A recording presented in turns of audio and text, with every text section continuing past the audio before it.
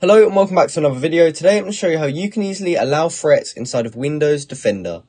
Now what this basically means is, say you just downloaded a new piece of software or some sort of file that you know for sure is safe, and you've then gone on to open it, but Windows Defender is blocking you from opening it as it's falsely detecting it's a threat.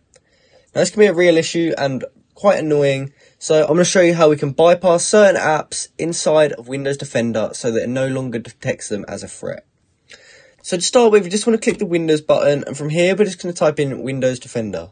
Now this will open this page here once we've typed that in, and we just want to click this, Virus and Threat Protection. Now once we've opened that, it will look something like this, and from here we can just look for Virus and Threat Protection Settings, which we can find here. And we just want to select Manage Settings. Now from here we just want to scroll down to the very bottom until we see Exclusions. Now, as you can see, what it says here is Microsoft Defender Antivirus won't scan items that you've excluded. So what that basically means is we can click here to add or remove exclusions. It will ask if for sure we want to allow this app to make changes. We just click yes. And then what we can do from here is click Add an Exclusion. Now what this allows us to do is select a file, folder, file type or a process and add it into an exclusion. So as you can see, I've had to do this before. I have an animated wallpaper set up, and for some reason Windows Defender was thinking it was a virus and it was blocking it.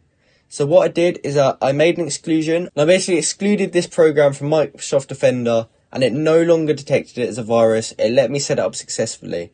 But I will warn you, make sure you do this with things that you absolutely are certain are not viruses, as if you exclude a virus and then end up opening it and installing it onto your device, Windows Defender will no longer be able to help you as it will be too late.